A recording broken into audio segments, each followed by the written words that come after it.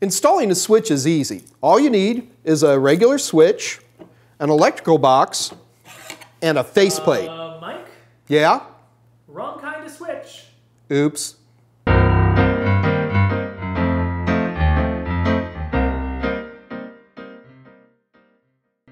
When we talk about these little boxes that act as the centerpiece for our networks, we really don't use the word hubs anymore.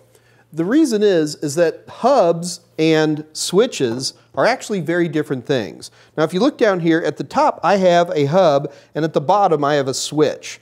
Now even though ostensibly they look pretty much the same, they're actually quite different. So to appreciate the difference, I've got a video I did a couple of months ago that describes the difference between hubs and switches beautifully. Let's watch.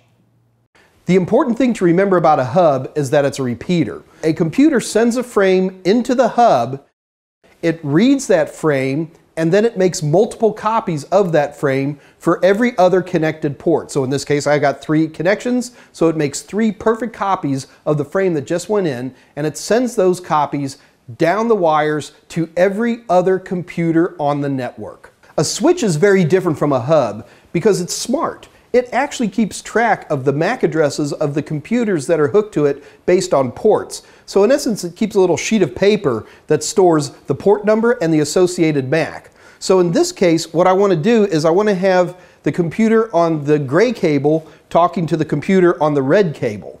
So if we take a look at the MAC addresses, just looking at the last digits, we see that 66 wants to talk to 8F. So as he begins to send the frame down to the switch, we'll see that the moment it gets to the switch is going to take a look and compare the destination MAC address, where it's going to determine which port to send it back out on. And it sees, there's a perfect match, and that's port number 8. So it sends it out onto the red port, and it goes only to that computer.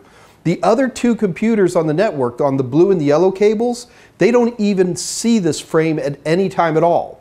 The cool part is that if the 2 in the middle were talking, they would be able to work at the full bandwidth of the switch as opposed to cutting it in half as we'd see with the hub.